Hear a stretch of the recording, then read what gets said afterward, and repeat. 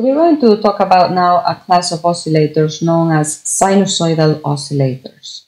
And they're different from the relaxation oscillators that we have previously seen, in that the sinusoidal oscillators typically use what we know as a unity gain loop, closed loop method. And the idea behind them is that any closed loop system, and that's any system containing either positive or negative feedback, which has sufficient gain and phase shift, has the potential for oscillation, whether that oscillation is an unintended effect, as in the case of amplifiers, or a desirable effect, as in the case of oscillators. And so the idea behind the design of sinusoidal oscillators is how do we find the conditions within that closed loop to the conditions for sustained oscillation.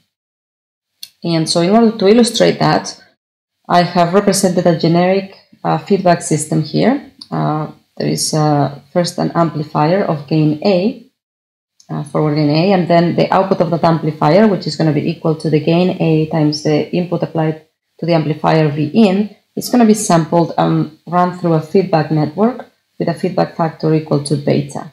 And that's going to be fed back to the input. And so coming out of there as the new input signal is A times beta, which is what we understand as the loop gain, times the previous value of the input signal. And so notice that there are three possibilities. If we consider from the point of view of our loop gain, which we will represent as G sub L, and as we mentioned is equal to A times beta, there is the possibility where A times beta is less than 1.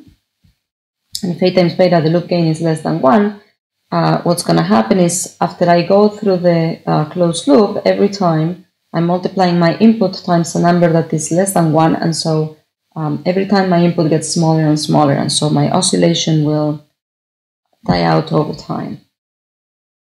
In the opposite case, where I have A times beta being greater than 1, again, as I go through my feedback loop multiple times, every time I go through it, I'm multiplying my input times a number that is greater than 1, and so my input goes increasing at every turn.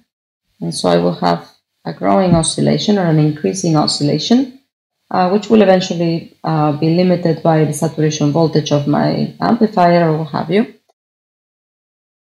And the last case, the third case, is when I have my loop gain being equal to exactly 1. And what's going to happen in that case is that every time I go through the cycle, through the whole loop, my input signal is being multiplied times a factor of 1, and so the input signal that I get to feed on the next round is exactly the same. And so that will be the condition that will allow me to have a sustained oscillation.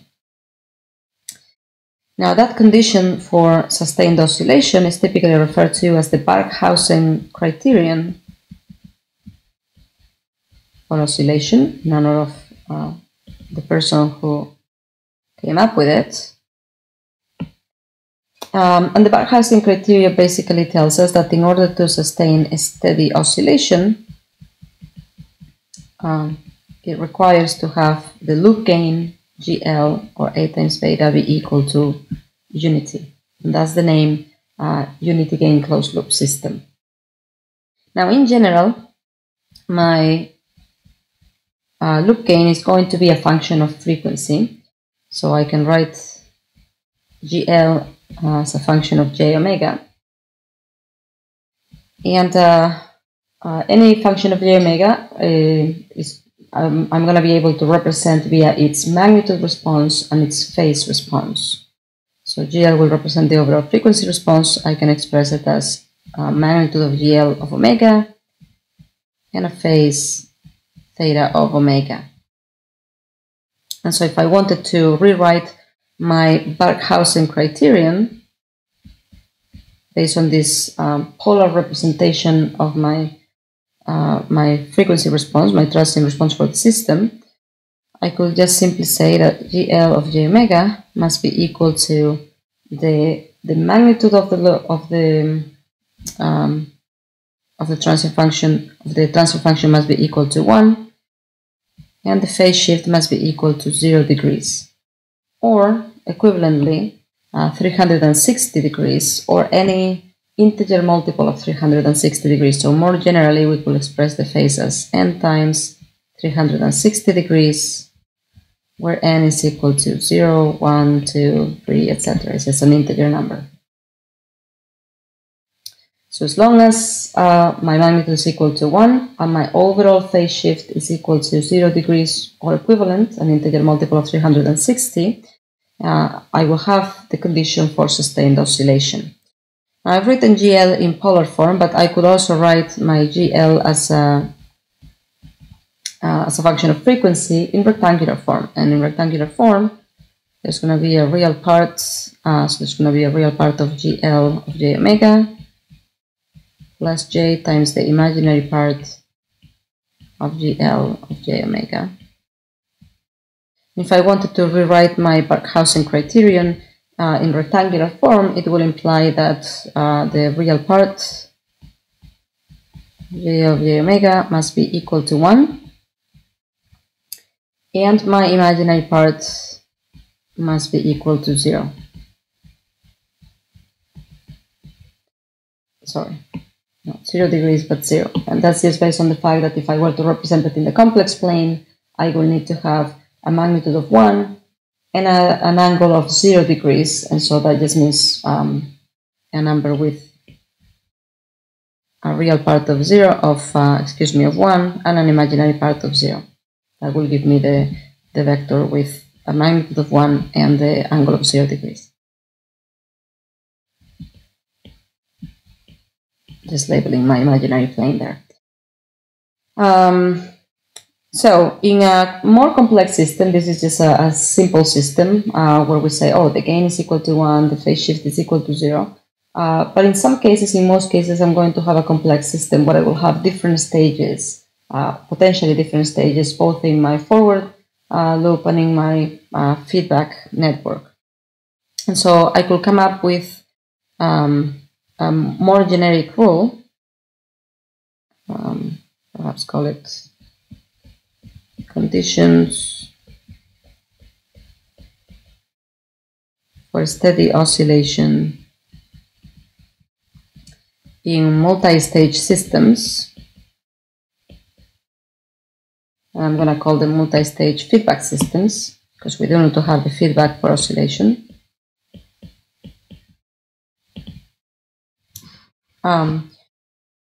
And now we know that the overall magnitude of a system, of a multi-stage system, is going to be equal to the product of the magnitudes. And so we're going to say that product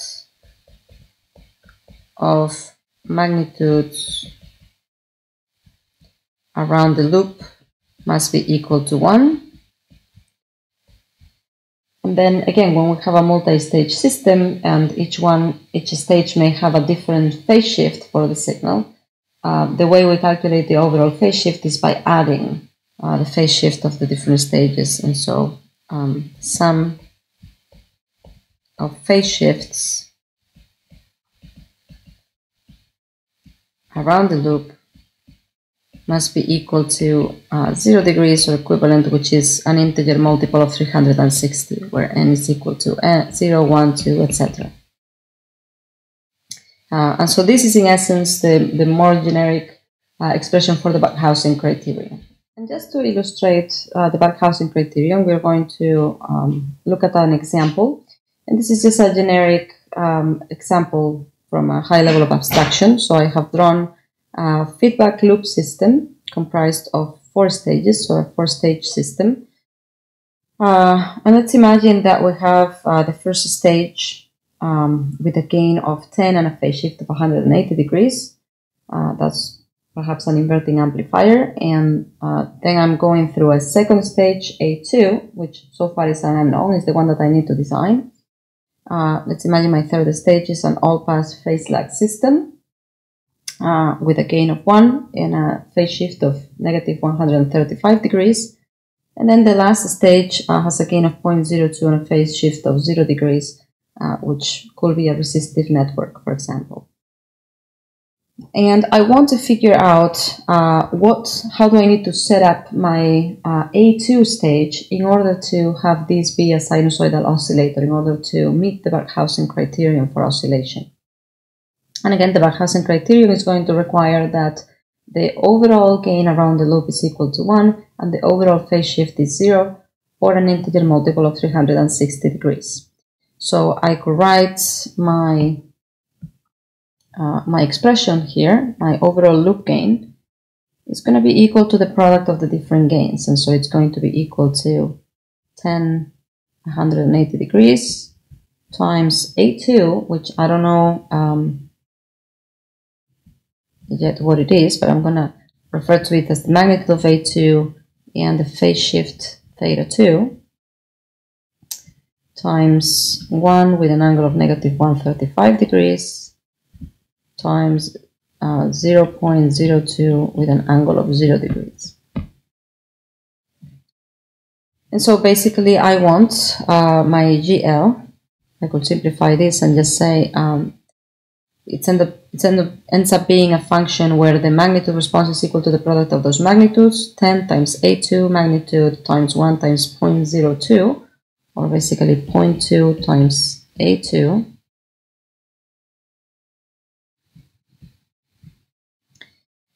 with a phase angle of 180 degrees minus 135 degrees plus 0 degrees, so basically theta 2 plus 45 degrees. And basically from the Barkhausen criterion, what I need is for the magnitude of GL, which is equal to 0.2 times the magnitude of A2, I want that to be equal to 1. And therefore from there I get that the magnitude of my A2 system is equal to 5. And my theta 2 plus 45 degrees must be equal to an integer multiple of 360 degrees. And so I have that theta 2 will be equal to negative 45 degrees if I make n equals to 0. And so basically my missing stage up there is going to be equal to my A2.